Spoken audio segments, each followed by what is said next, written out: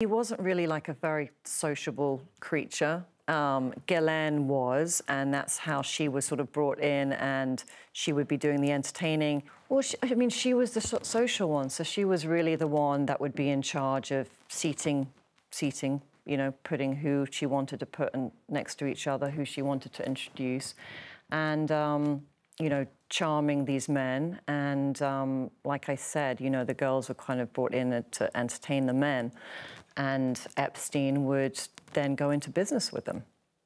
And was there a point when it all came out for the first time and you read about these allegations and you read about these what we now know as crimes, did it make sense? Did it fit together with what you had seen and what you had heard? I mean, it sort of did. I always thought, I mean, Ghislaine's character was always very mysterious. You never really knew much about. She would kind of like, she would arrive on a jet, leave. She was never in a place more than a couple of days. So it was definitely a lot of mystery about what she was actually up to, and what was she doing, who was she meeting.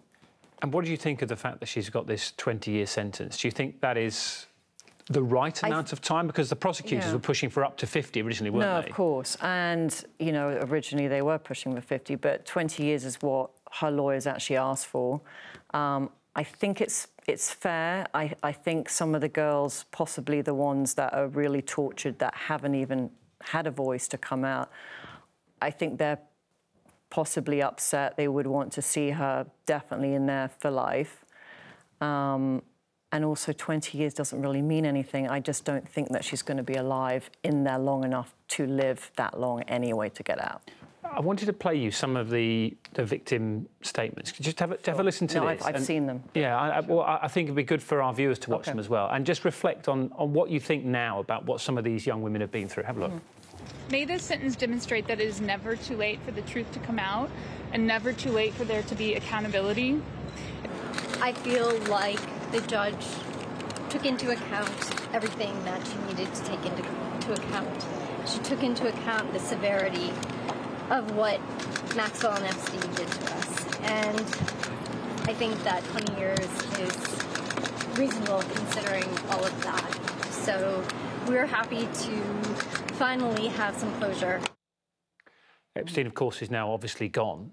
But do you think that Maxwell appreciates the role that she played in what happened to these women?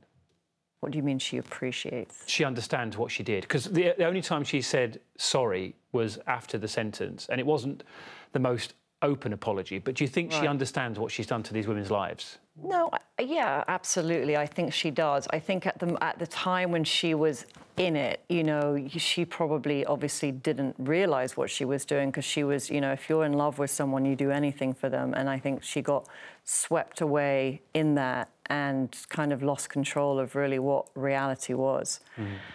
The feeling is that the FBI will throw the net a little wider after this, and some very well-known names might be caught in that. There are some serious allegations against Prince Andrew, who we know that you know well, which we should say... Yeah, those are all fake. He does deny all of those allegations. How do you see this playing out with regards to him? I mean, with regards to Prince Andrew, I mean, the allegations that are made are all completely fake. And, you know, he unfortunately cannot talk about it because he had to sign the disclosure when he paid her. Why, if it's all fake and presumably you feel that he could prove that, why did he pay that?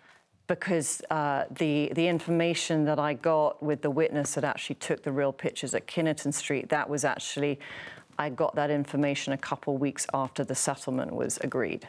So you feel, just for clarity, you feel that the photograph, the infamous photograph is fake? I have a signed affidavit from the person that took the photos, and he's been investigated. We've fully vetted him, and it's come back as everybody believes this person to be true.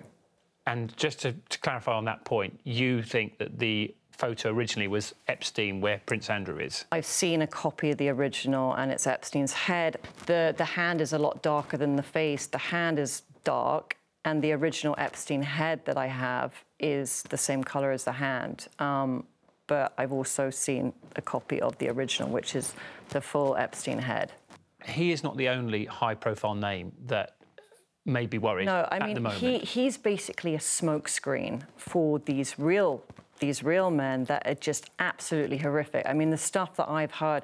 With people watching you tonight thinking, why are you defending this man so vigorously? Because I have, like, the real victims coming, like, the real survivors. And why do you think these people are talking to you and they're not talking to official investigators? They trust me because I don't really need to prove anything to them. I don't tell anything to the press unless they're OK with it. Is there a way back into public life for Prince Andrew? You know him well. You've defended him. I think so. Today. Look, there's a reason. I mean, this is a thing. So all the forensics came back that the photo is fake.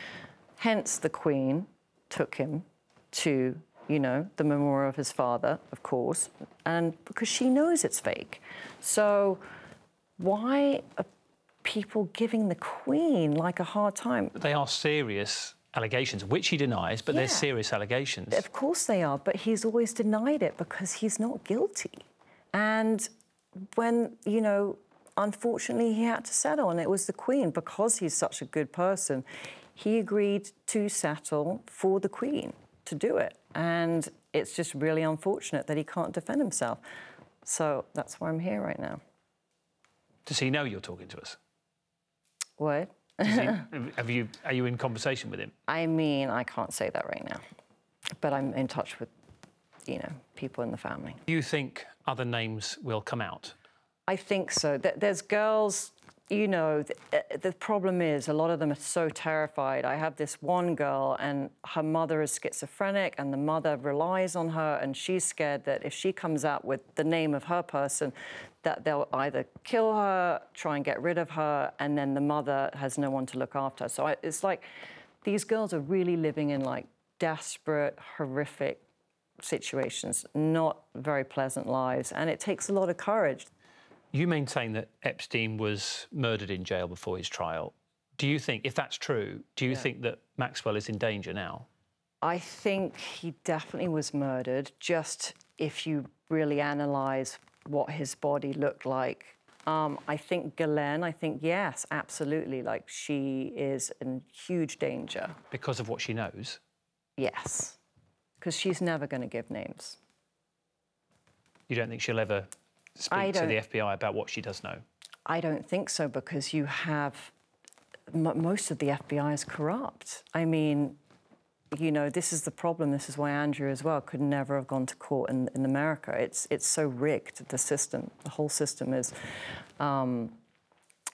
it's just one big cover-up. And when it's a cover-up that high up, it's very hard to know who to trust. She could go and tell somebody from the FBI, and that guy could get her killed.